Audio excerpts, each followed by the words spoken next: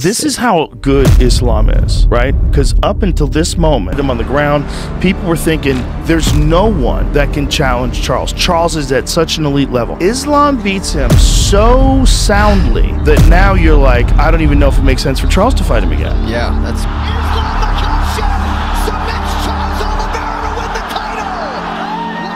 That's insane. That's how good he is. Yeah. June 1st, Newark, New Jersey pay-per-view. Main event, Islam versus Poirier.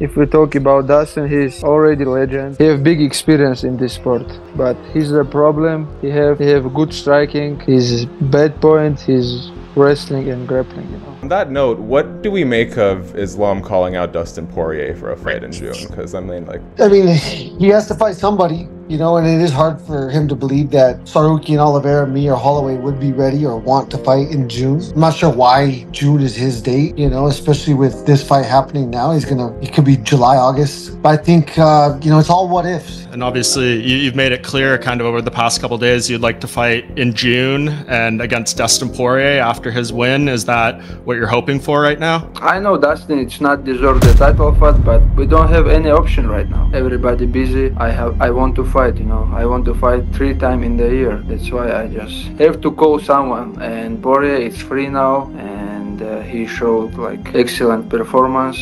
Scored the beautiful knockout. That's why he's free now, he's healthy, and I asked him to fight in June, maybe. Recently, I saw you tweeting about this. A youngster named Islam Makhachev wanted to fight you, and you kind of laughed it off. No interest? I'm not sure who he is, but yeah, he can get his ass whipped too, man. You know?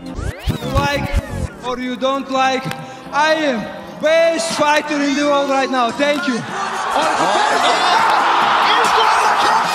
Oh, that's how you time it. Okay, I've been working like 3 jobs. Probably why I never see ya.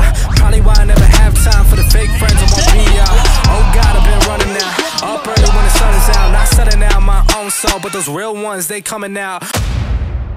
Islam Makhachev urges the UFC to book a fight against Dustin Poirier, even though he knows that Dustin does not deserve it. But he said, you're the only guy available right now, and he wants to do 3 fights a year. So I'm curious, what's your reaction when a fighter has this kind of like, yeah, he'll do mentality? I mean, that's on him. I've done more in the sport of mixed martial arts than he has.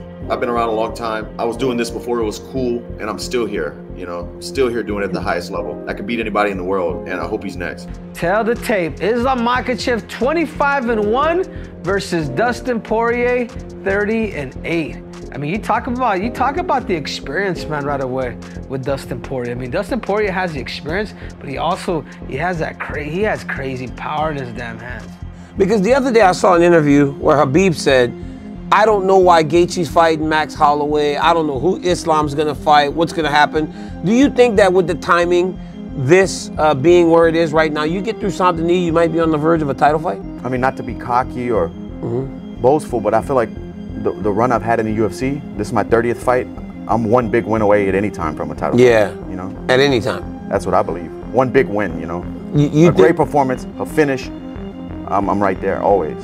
On June 2nd, the eyes of the mixed martial arts world will be on the T-Mobile Arena in Las Vegas, as UFC 302 stages a thrilling lightweight championship bout between the reigning champion, Islam Makhachev, and the challenger, Dustin "The Diamond" Poirier.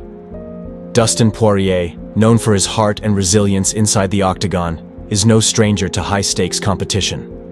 A former interim lightweight champion, Poirier has overcome some of the sport's most formidable opponents. With notable victories over Conor McGregor and Max Holloway, Poirier has proven he belongs at the sport's elite level.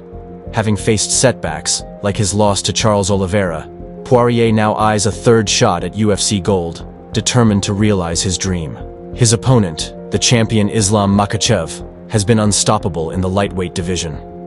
Under the mentorship of the legendary Khabib Nurmagomedov, Makhachev's grappling expertise and control inside the octagon have left his rivals struggling for answers. With an impressive win streak, Makhachev isn't just defending his title, he's fighting to prove he's the undisputed best in the lightweight division. UFC 302 presents a classic clash of styles. Poirier's striking, highlighted by his boxing skills and knockout power, stands in stark contrast to Makhachev's world-class sambo techniques and ground control. Both champions have voiced their confidence heading into the bout. Poirier is betting on his experience and striking ability to secure the championship, while Makhachev sees this defense as his moment to cement his legacy. Poirier's strategy should focus on keeping the fight standing, leveraging his superior boxing to challenge Makhachev and avoid the takedown. Makhachev will likely aim to close the distance, using his dominant wrestling to control Poirier on the ground. The stakes are monumental. A victory for Poirier could redefine his legacy as one of the greatest lightweights in MMA history.